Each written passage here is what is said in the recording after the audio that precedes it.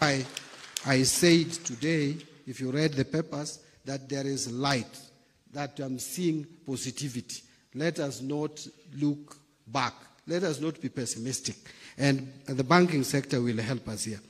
As we take note of the fact that over 80% of jobs in Kenya are supported by MSMEs, we recognize that interventions aimed at revitalizing MSMEs would go a long way in tackling our long-standing unemployment problem among the youth of Kenya.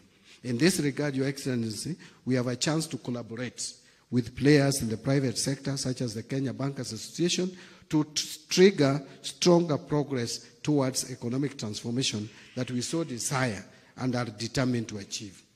As the Line Ministry, we are committed to supporting initiatives that bring together players through private-public partnerships that are more sustainable, affordable for all players, and ensuring harmony in the design of policy and guidelines of market conduct. I think we need to also be very clear as a country. There are some mega infrastructural developments that we cannot fund through exchequer.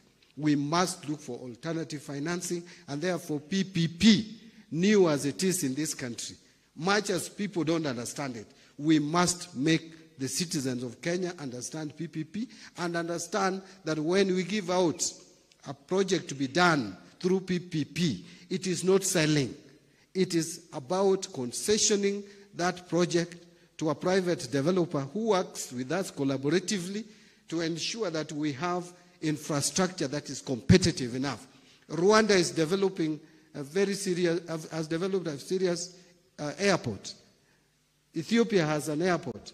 Kenya cannot lag behind. We are losing our competitiveness as the hub in this region. And therefore, whether it is Adani or whoever it is, we must agree that someone must do our airport.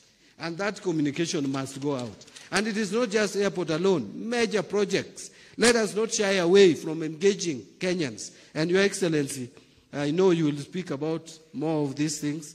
I want to stop because when your boss is around, you don't speak too much. Allow me, Your Excellency, at this juncture, to invite the Prime Cabinet Secretary, the Honorable Musalia Mudavadi, to come and address us and invite you to speak. Thank you, the Honorable Mbadi. Your Excellency, the President of the Republic of Kenya, Dr.